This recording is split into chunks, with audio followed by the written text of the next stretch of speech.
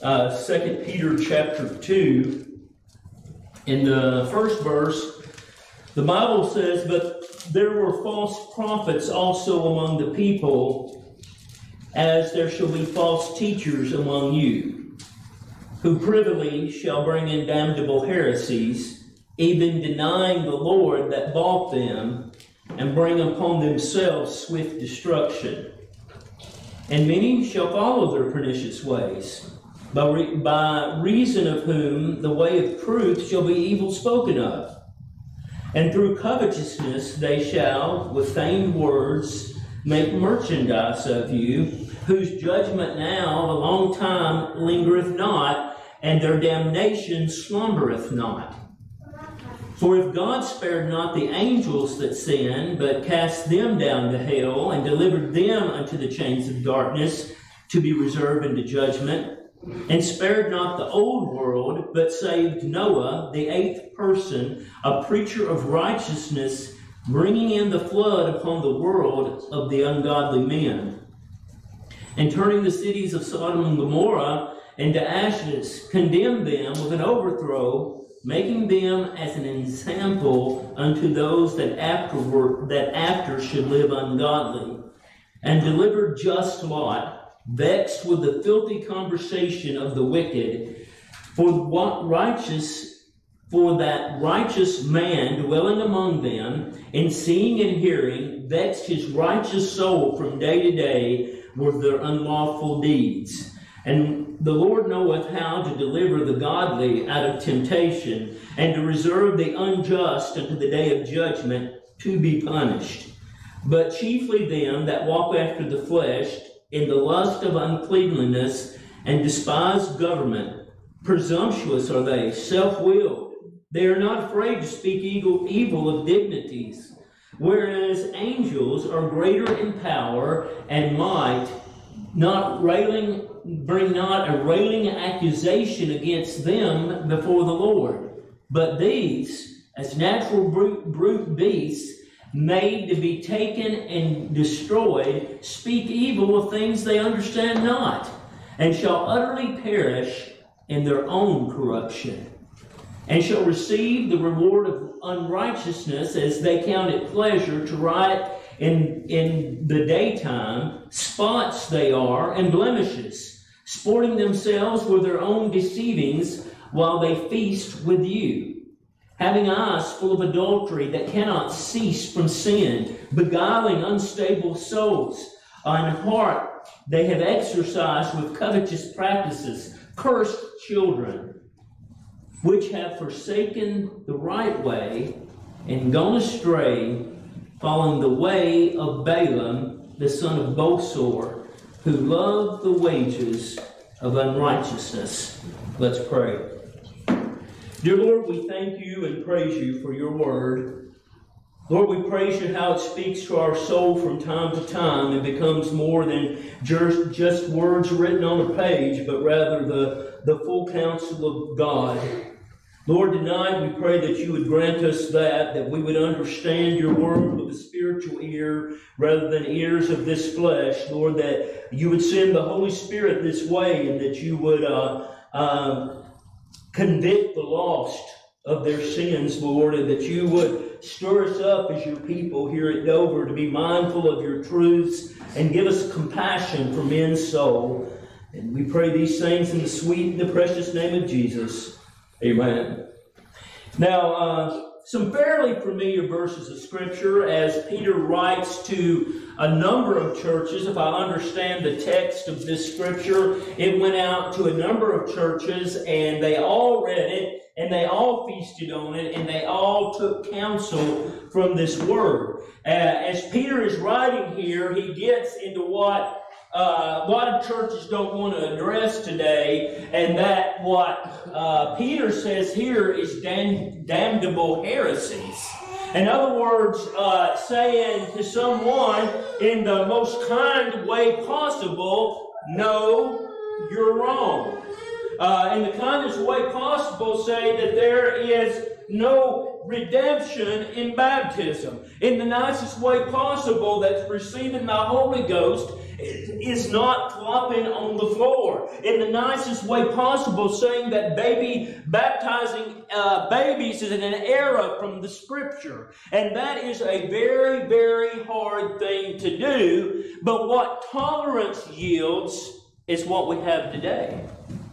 Afraid to say anything to anyone, I don't think is an option in the day in which we live, but it is very difficult, especially if you have family or close friends that are caught up in some of this other stuff and trying to say, no, that is not what the Scripture teaches. And I believe Peter gives us an encouragement in that. He begins, but there shall be false prophets or preachers also among the people. Now, he was really referring back to the first of his writing, chapter 1, the way that it's divided, and he was making allusions to false prophets in the time of Moses, and how they would rise up and try to divide and split the people and get a certain group to follow them or do this or that. And now he says, just as that was in the Old Testament, it's carrying forward in the church age, and it will be part of what you deal with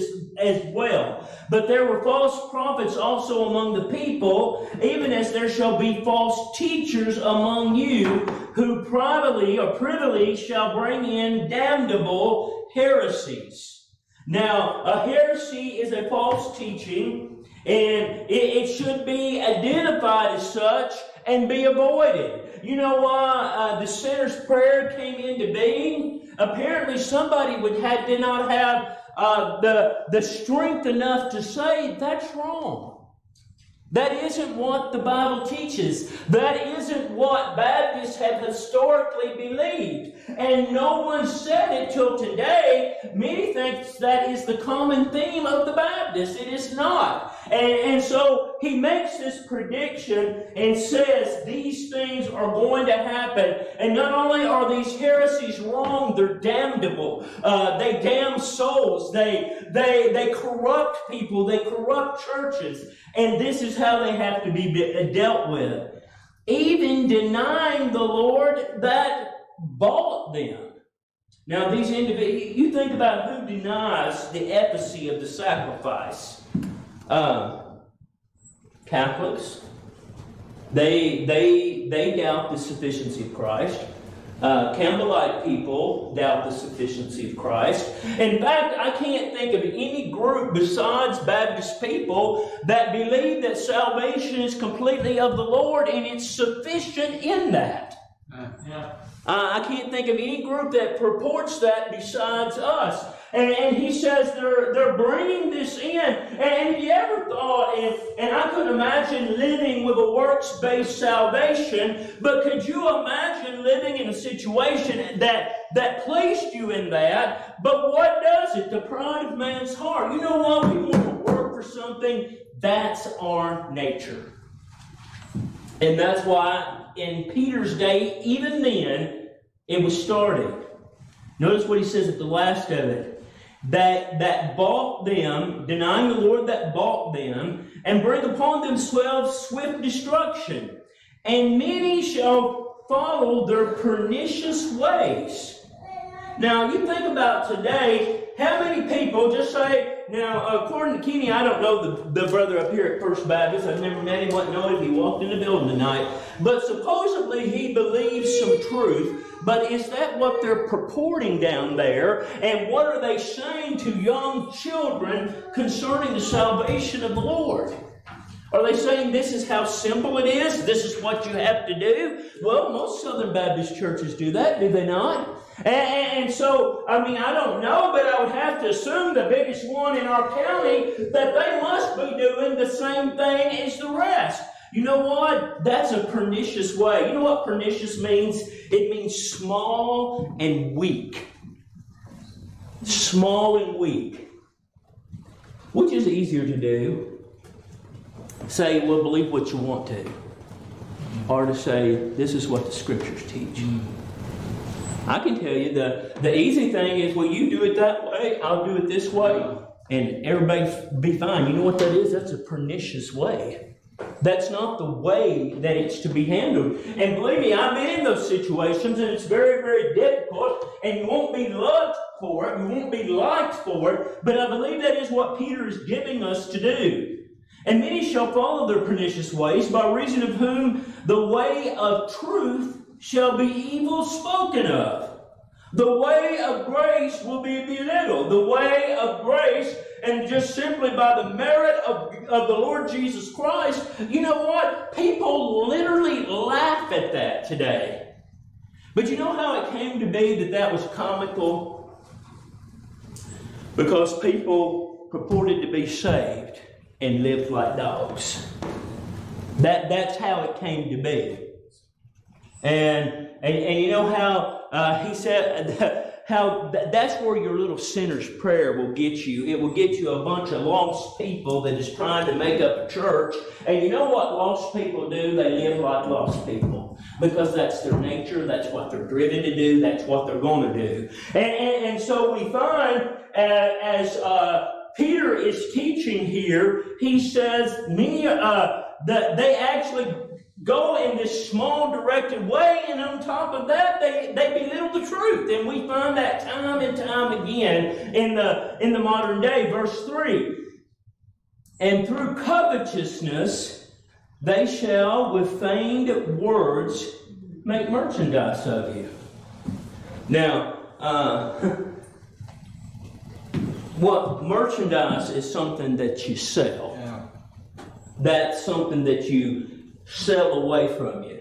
And it says with feigned words, with pleasing words, with romantic language. They're going to sell you. They're going to give you away. See, it is very difficult to be direct about what you believe, is it not? It's very difficult to say, no, I can't see that in the Scripture. Especially when it's someone you love. And so we see that this warning comes that they're going to do us that way. Whose judgment now of a long time lingereth not, and their damnation slumbereth not. In other words, when they're gone, they're going to find out. For if God spared not the angels that sinned, but cast them down to hell, and delivered them into chains of darkness, to be reserved unto judgment, and spared not the old world. Now, you think about that a minute. The entirety of the population of this earth. Now, in the days of Noah, I don't know how many people was it living. It'd been a number of generations, 10, I think. And Jared could probably do better with that than me. From Adam to Noah. And whatever they produced in those years is how many people there were. I read somewhere the other day, I think it says like 7 billion people on the earth now. And can you imagine them all being destroyed in 40 days except for 8 people? See, that's the Lord God's attitude towards sin. And so what made Noah different? Grace. But Noah found grace in the eyes of the Lord. That's the only thing different. He wasn't an exceptional man. He wasn't a good shipbuilder. None of that stuff. He just found grace. And so we find here that Peter, referring to the old world, says, and spared not the old world, but saved Noah, the 8th person, a preacher of righteousness. Now, I think it's in 1 Peter, actually, the same writer, or maybe James. It says, and they were baptized. And man, Church of Christ people will flip over sideways about that one. But here we just said that he was a preacher of righteousness. You know what? We live in a day where preaching righteous living is just about gone. You know, grace, grace, grace, grace, grace, and that is wonderful. But what about preaching on the results of grace? What's grace done in your life? What was the result of your experience with the Lord Jesus Christ? I think that's equally important.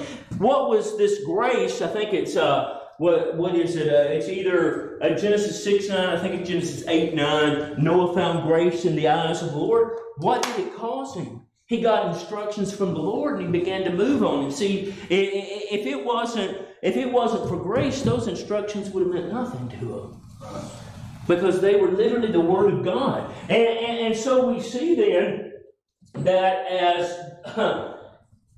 all these years of preparing the ark, it says that he was a preacher. He was preaching righteousness and the coming judgment, bringing in the flood upon the world of the ungodly, and turning the cities of Sodom and Gomorrah and to ashes, condemned them with an overthrow, making them an ensample unto those that after should live ungodly. Look at the day which we're living in. You remember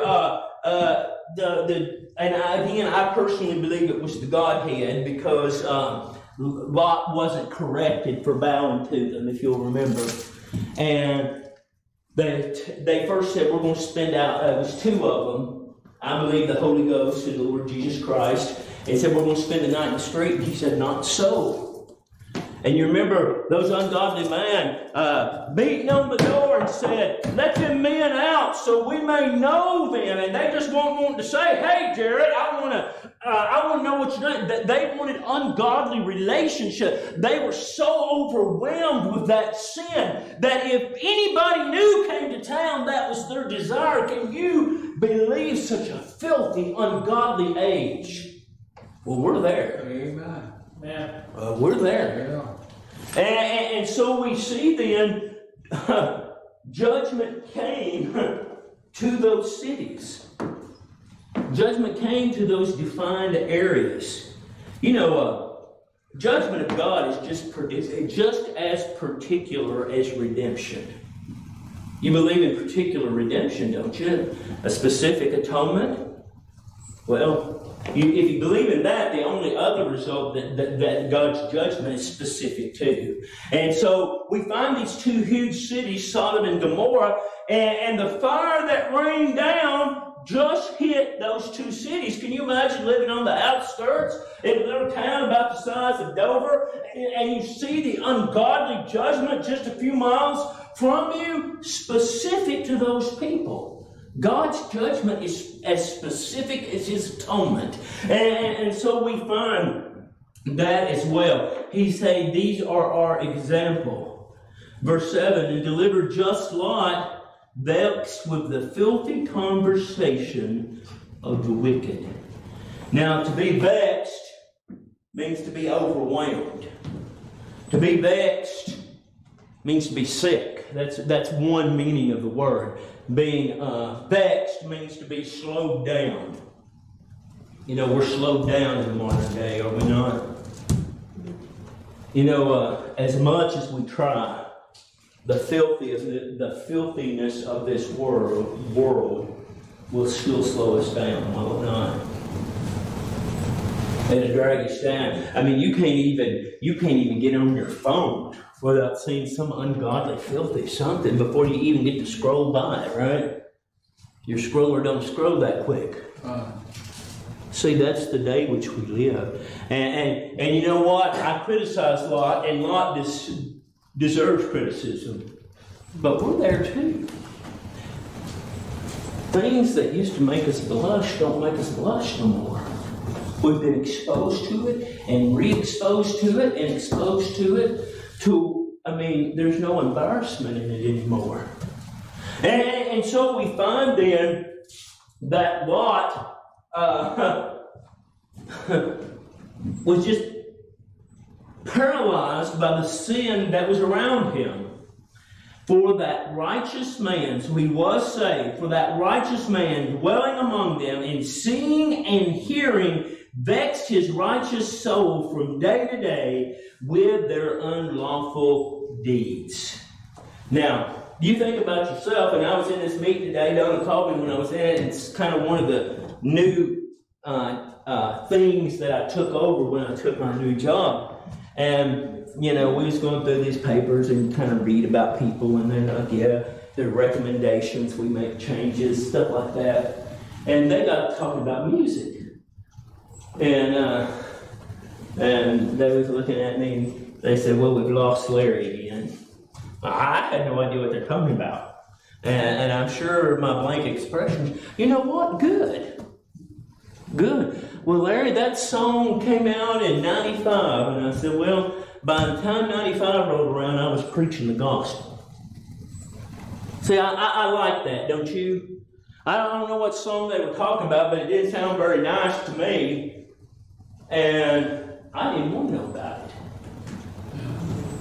Because, you know, and again, not that I'm exempt, but that's one vexation that I don't guess I'll never will, because they, you know, when I said, I don't even know what you're talking about, they shut up. Right? That's one vexation that I don't have to deal with. And so we find that is the situation as it was even in Lot's day. And Lot was delivered, but not without injury to the spirit. You know, that's a pretty scary thought, isn't it? Right. Verse 9. The Lord knoweth how to deliver the godly out of temptation and to reserve the unjust to the day of judgment to be punished. He knows how to deliver us. But chiefly them that walk after the flesh in the lust of uncleanliness. You know what? There are churches that are just mushrooming. You know what? It's because they're full of this stuff. Everything's okay and nothing's wrong. You know what? You can fill a building pretty quick with that, can't you, Jared? And that's what was going on. This generation, these people that Peter was warning the churches about, these are going to be their earmarks. These are going to be their icons. They're going to present in this way. Be wary of them. Verse 11.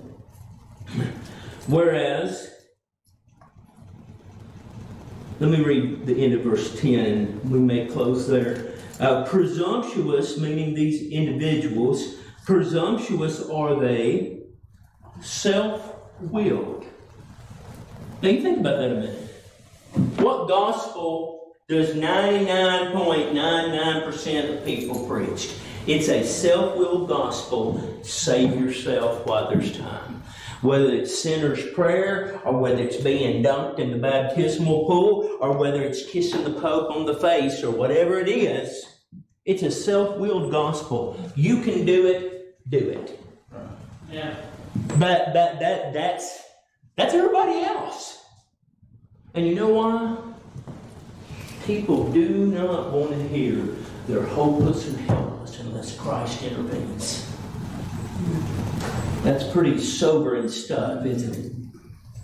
And so we find then that this is no new drama and this is no new difficulty for the Lord's churches, that it's always been this way, and Paul even warned about it then. Notice what else they do. They speak evil of dignities. Now, a dignity is someone who has rule over you. Now, I'm not going to get deep into politics because I always end up getting myself in trouble. But you know what? Like it or don't like it, our president is Joe Biden. And my responsibility is to pray for that man. Amen. That's right. I'm not going to speak evil of dignities. You know, when President Trump was president, all my friends just ran him down and beat him up and ran him down. You know what? They were doing exactly what their spirit directs them to do. Somebody asked me one day, what do you think about it? And you know, if you're a nurse, you know everything, or they think you do. Do you think he has Alzheimer's? I'm like, well, I don't know. I think the man's under a lot of stress. But I'm not going to speak evil of him. I've barely even seen the man. So what can I possibly contribute to say if he's a good man or a bad man? I'm going to just pray for him. Best I could, and sometimes it's like slamming my head against that oak. I tried to pray for President Obama, and that was a challenge. See, these people, and you think about what's going on today. They drive everybody in the mud. Everybody. So he warned us, this is the stripe of people that's going to be in opposition to you. Verse 12. But these, as natural brute beasts, again, their nature demands this, made to be taken and destroyed, speak evil of the things they understand not. Yeah. Why do they make fun of grace? I don't know nothing about it. Right. You know, that shouldn't bring anger to God's people's heart. It should bring pity. When you see someone clinging so hard to works, don't get mad at them. You know, if it wasn't for the goodness of God, that'd be you, and maybe worse. Mm-hmm. And so we find then that these are hallmarks and earmarks of people, and they're going to make fun of grace, and shall utterly perish in their own corruption. That's right. How does a church get corrupted? And I'll tell you this: it only takes one person in one generation. You're right. And the church that was formerly there, people don't even know that it existed.